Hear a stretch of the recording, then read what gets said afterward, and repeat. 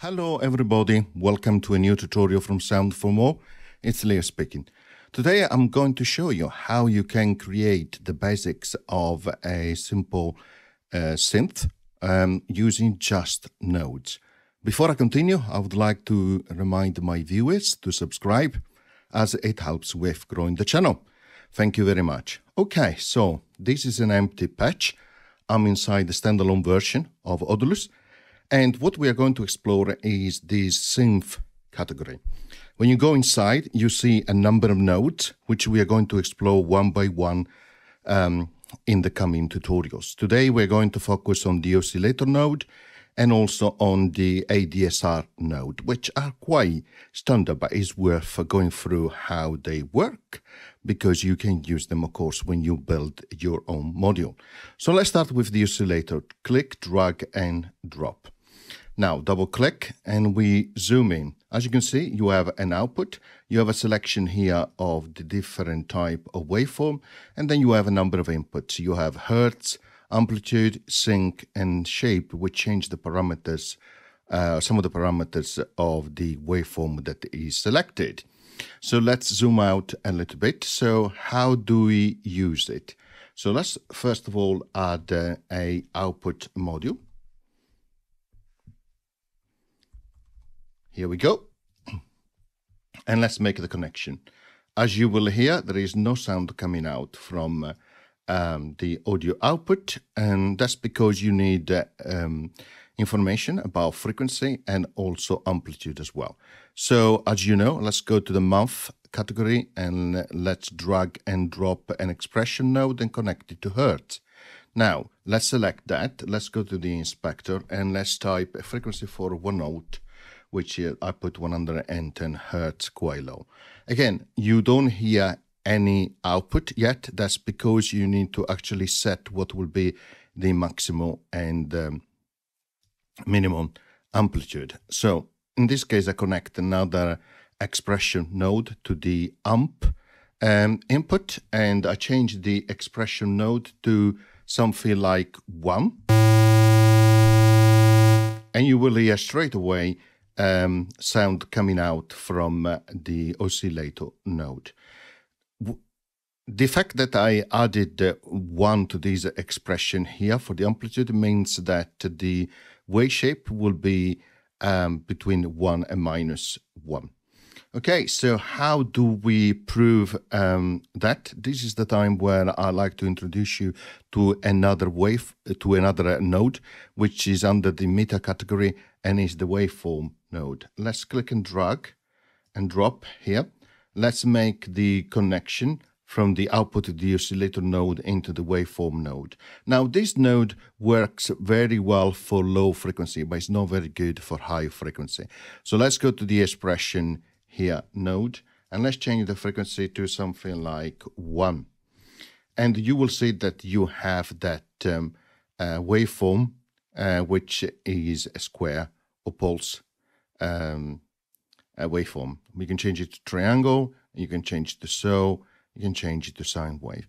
Of course, here, if I was to change in the expression which is providing the amplitude to something like 0.5 half of it, you will see that the amplitude now here is half of it in terms of waveform. Okay, so that is how it works in terms of amplitude. Okay, so next, what we are going to show you is how to use the shape input. So as you know, you can drag and drop a knob node and connect it to the shape. Now let's select something like square. Let's select a frequency that is audible to us, like 110. And let's change the shape now.